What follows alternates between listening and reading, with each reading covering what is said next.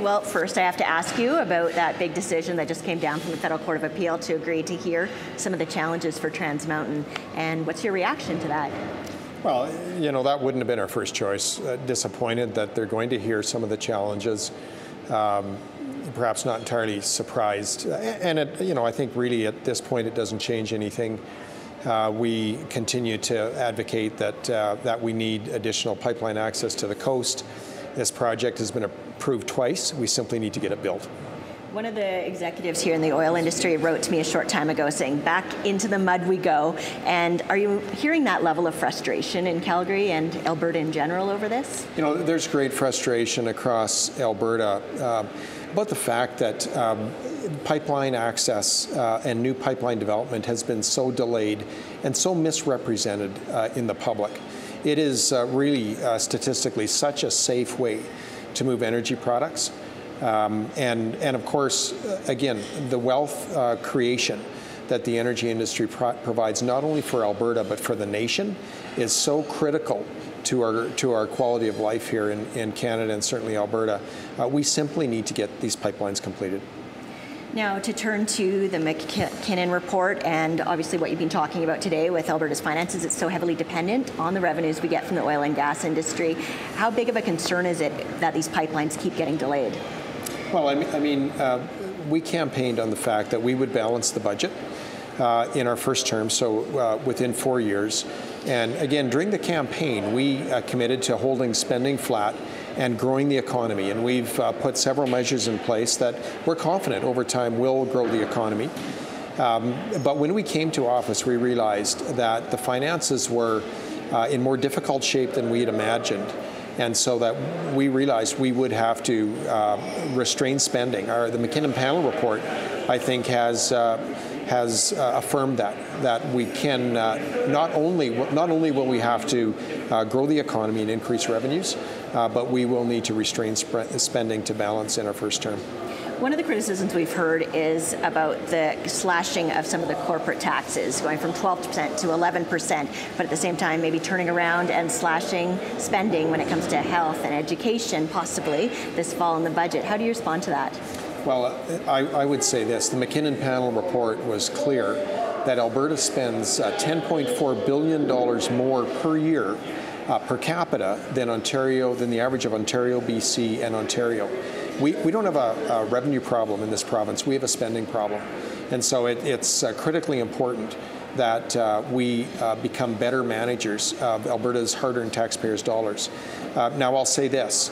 Growing the economy continues to be a vital interest to our government. We ran on the mandate of growing the economy, creating more jobs and opportunities for Albertans, and that's why we implemented the job creation tax cut. Reputable economists have suggested that tax reduction will generate up to 55,000 additional jobs over the next few years. That's critical not only to Albertans who are looking for a job, but that's critical to the province's finances. But on that, we have heard from some corporations that they're actually using that tax cut to pay down their own debt as opposed to creating those jobs, starting those new projects. Will you continue cutting that down to 8% by 2022 if it just turns out it's not working? You know, we made a commitment to bring our corporate tax rate from 12 to 8%. We will do that.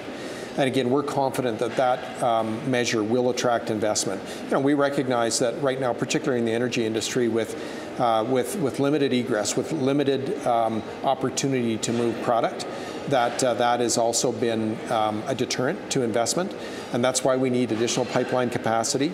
But there's a broad economy out there and a diversified economic opportunity here to lower our corporate tax rate, create a very competitive business environment, and have investment from all sectors land in the province and grow the economy.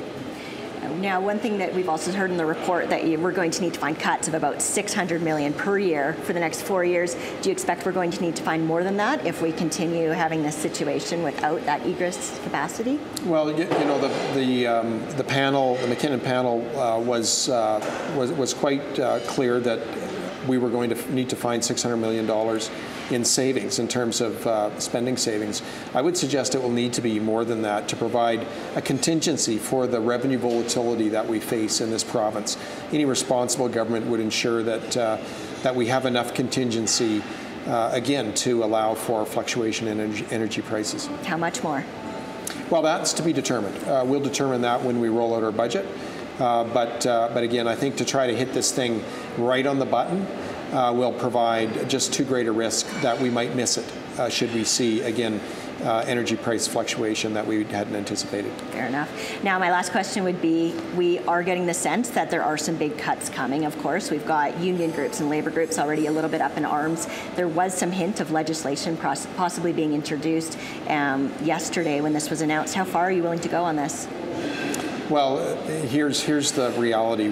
I absolutely appreciate and respect the fact that the public sector is a partner with government in delivering high-quality services to Albertans.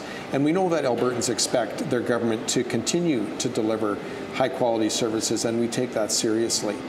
We believe that we can do that while we find efficiencies, remove redundancies, and find better ways to deliver services to Albertans. And I think this McKinnon panel report showing that we have a $10 billion overspend in this province, by virtue of that fact, we know that we can deliver better and in a more efficient manner.